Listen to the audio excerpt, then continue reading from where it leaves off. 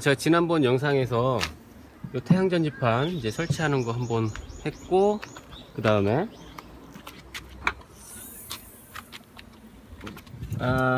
여기 트렁크 안쪽에 제가 요 배터리를 이렇게 장착을 했었어요.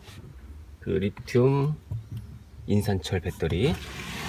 그리고 이쪽에는 충전 컨트롤러하고 스위치하고 이제 다 달았는데, 오늘 테스트할 거는 이 배터리로 전기차를 충전을 한번 해볼 겁니다. 그러면 이게 필요한데, 요거는 그 12V를 그 220V로 그 변환해주는 파워인버터입니다. 요거는 이제 사인파가 나오는데, 요 인버터는 이제 저가형은 요렇게 완벽하게 구형파가 안 나오고 계단파로 나오는 게 있어요. 그거는 가격이 좀 저렴한 대신에 그 선풍기나 뭐 이제 전자 제품을 쓰면은 우웅하고 소리가 좀 나는데, 이거는 깨끗하게 220V 가정에서 쓰는 거하고 똑같이 나옵니다. 용량은 이게 4kg인데 실제로 이 스펙을 보면은 이제 평상시에 2kW를 유지하고 4kW까지 피크로 잠깐 쓸 수 있다, 뭐 그렇게 쓰여 있습니다. 실제로는 요거 이제 평상시에 2kW로 이제 사용을 해야 돼요. 오늘은 제가 요 배터리로 인버터 연결해 가지고 충전을 한번 해볼 겁니다. 처음 하는 건데 충전이 될지 안 될지는 모르겠지만 일단 시도를 한번 해볼게요. 그래서 요 선을 이제 여기 플러스 마이너스 이렇게 해가지고 여기 연결하고 220V 여기 연결하면 돼요.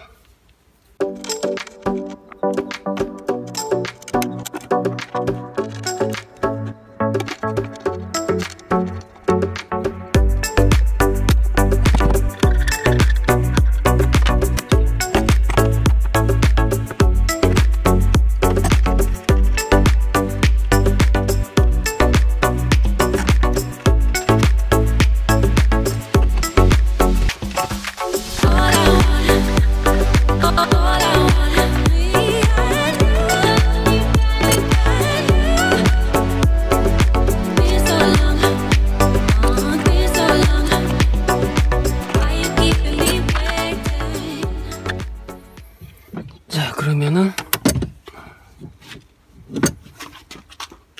연결은 했고요. 일단 켜볼게요 한번.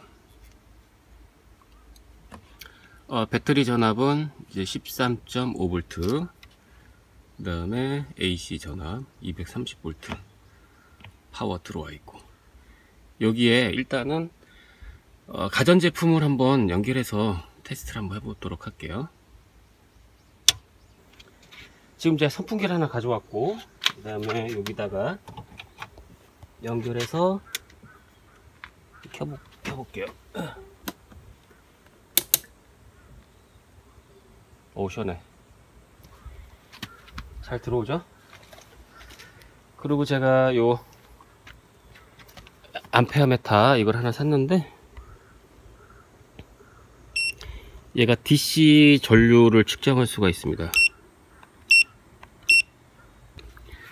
DC 전류를, 잠깐만 이걸 띄워버릴 거예요. 0.4 암페어 DC 전류가 0.4 암페어 정도 나오네요. 일단 선풍기 잘 돌아가고, 그러면은 제가 집에서 사용하는 전기차 요 충전기로 충전을 한번 해보도록 하겠습니다.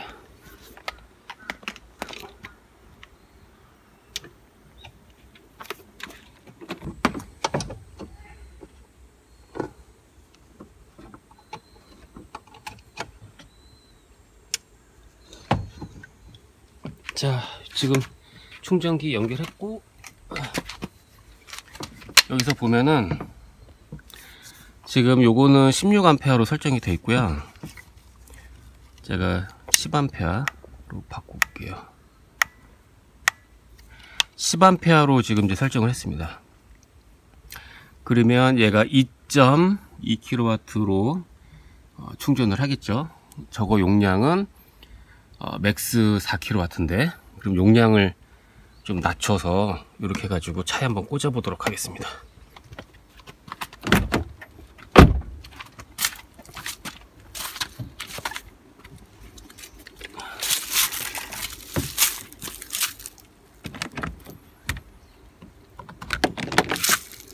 충전이 될지 안 될지 저도 처음 하는 건데,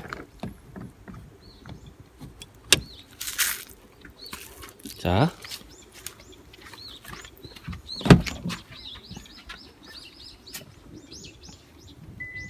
배터리를 충전하고 있습니다. 충전이 되네요. 자, 충전이 잘 되고 있습니다. 그러면 뒤에 있는 배터리는 100A 12V니까 저게 1kW 정도 될 것 같아요. 그럼 이제 전기가 좀 남을 때나 비상 상황에 약 그 1kW 전기를 충전하면은 7에서 8km 정도 운행을 할 수 있을 것 같습니다. 지금 요 인버터로 전기차를 지금 충전하고 있습니다. DC 전압이 9.9V로 좀 떨어졌고 AC 전압도 좀 떨어졌는데, 이 전류를 한번 측정해 볼게요. DC가 190A 190A까지 나오죠. 그럼 전류가 엄청나게 지금 소모를 하고 있습니다. 약 190A. 그래서 일단은 제가 요거를 겨울에 히터를 사용하려고 이제 달았고, 지금 제 요 인버터는 야외에서 그 작업할 때 이제 전동 공구나 아니면 이제 전기톱 이런 걸 쓰려고 요 인버터를 샀습니다. 그래서 실제 용량은 4kW인데 지금 2kW로 연결해 가지고 좀 충전이 잘 되고 있어요. 그래서 여름에는 제가 요 배터리 용량이 이제 사용 안 하고 남으니까 가끔씩 비상시에 이렇게 인버터 이용해 가지고 전기차 충전해도 될 것 같습니다. 제가 지금은 테스트 하느라고 요거를 이제 다이렉트로 연결했고, 전선 요 굵기도 요 판매자가 그 같이 준 요런 전선으로 했는데, 이게 더 두꺼워야 될 것 같아요. 아까 전류를 측정해 보니까 이 전선이 좀 오래 쓰면은 뜨거워질 것 같습니다. 그래서 더 두꺼운 걸로 제가 교체를 할 거고, 매번 연결할 때마다 이렇게 연결하면 불편하니까 여기에 그 앤더슨 커넥터로 여기다 이제 양쪽 달아서 필요할 때 이렇게 딱 꽂아서 사용할 수 있게 그렇게 한번 바꿀 거예요. 그래서 오늘 테스트한 거는 요 리튬 배터리로 이제 전기차가 충전이 가능한지 안 한지 일단 그걸 확인해 봤고, 요 인버터는 제 생각에는 용량이 크면 좋은데 가격이 좀 많이 비쌉니다. 용량이 클수록. 그래서 느리게라도 전기차 충전기 10A 정도로 충전할 거면은 4kW 정도로 하면 좋을 것 같고요. 만약에 3kW로 충전하겠다 라고 하면 이 인버터가 커야겠지만, 요 리튬 배터리가 출력을 그렇게 뽑아낼 수 있는지 그 스펙도 좀 봐야 됩니다.